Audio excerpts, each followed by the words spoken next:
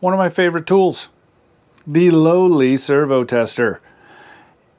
I have figured there are 6 useful purposes for this.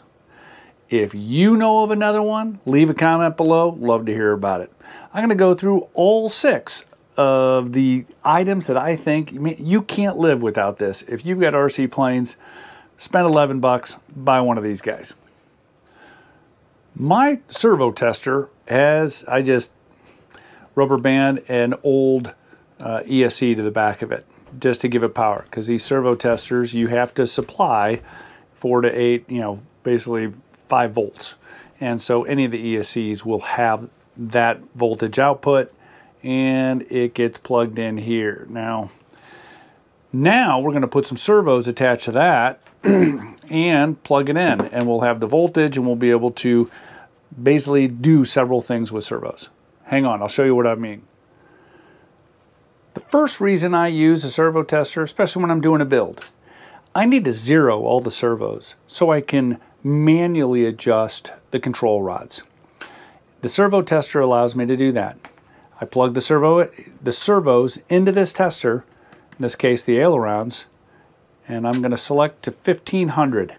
1500 is centered. So now I can go through and make all the adjustments I need to during my build. Sometimes I buy servos, sometimes I just want to test out a servo, or maybe work it in. Some people would say, let it run 10 minutes. This has the capabilities of hitting that button, and it just cycles through the servos, full deflection, and it'll just keep running. I could make it run for 10 minutes, 15 minutes, whatever it might be. Careful, some servos don't like to be run at the full amount, but one of the capabilities of these servo testers is just that. You can run your servos and just kind of burn them in, as someone might say. Number 3 reason to have this servo tester. One of my servos is acting up, or is it? I can test the connections to see if my servo is working, or maybe there's a connection in the line. So by having them connected to this, I can go into a manual mode and turn them. So I can tell if the servos are working, or maybe it's a connection. And I've done that where I've checked it right here from, let's say, the Y cable, and it doesn't work. I remove the Y cable and it works. Now you validated that that's your problem. Number 4, test the direction of the motor. Are these set up properly? These wires right there, before I put it into my plane and have everything plugged up, and these are deep into the bowels of the cowling, is the motor spinning the right way?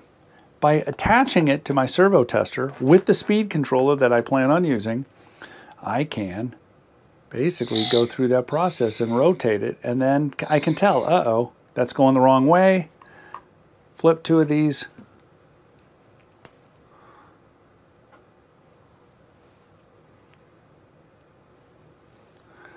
And run it through, let's see. Hey, how about that? Now it's going the right way. Easy way to test motor direction. Number 5, testing retracts. Let's say this goes through a sequencer or a blue box or something. Retracts aren't working right. Plug them in here, and guess what? I can start going through the sequence. Sometimes you gotta move the dial back and forth a couple times before it'll reset itself and work properly. But this is a great way to troubleshoot to see what the problems are and if the retracts are working.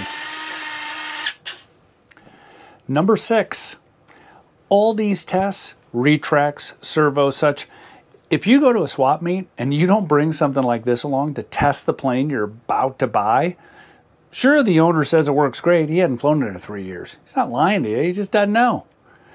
This right here in your pocket gives you the tools you need so you can test to make sure the plane isn't going to be a big surprise when you get home and start setting it up. So, hope you enjoyed my favorite tool, the servo tester.